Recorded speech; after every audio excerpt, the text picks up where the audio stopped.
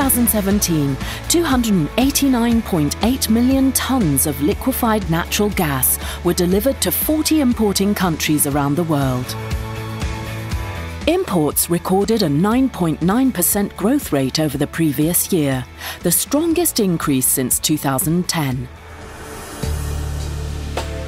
Thanks to new liquefaction trains in Australia, in the United States, Russia and Malaysia, global liquefaction capacity increased by 25.4 million tonnes per annum.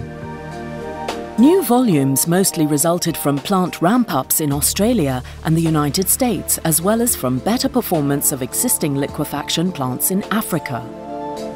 The Pacific Basin supplied 45% of global LNG volumes, followed by the Middle East with 32% and the Atlantic Basin with 23%. Qatar remains the leading LNG supplier, with a 27% market share.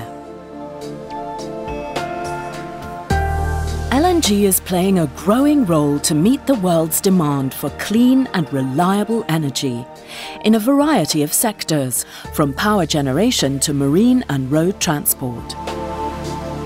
In 2017, most of the demand growth occurred in Asia, which represents 73% of the world's LNG consumption. Chinese LNG demand substantially contributed to balance the market. The government's decision to favour the use of gas over coal in order to reduce air pollution led to a 42% increase in LNG imports. China became the world's #2 importer after Japan.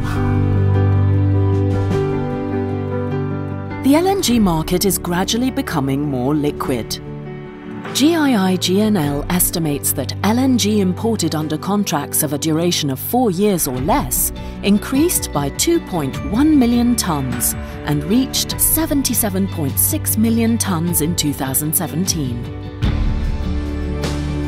Since the first commercial deliveries of LNG in 1965, more than 92,000 cargoes have been safely delivered.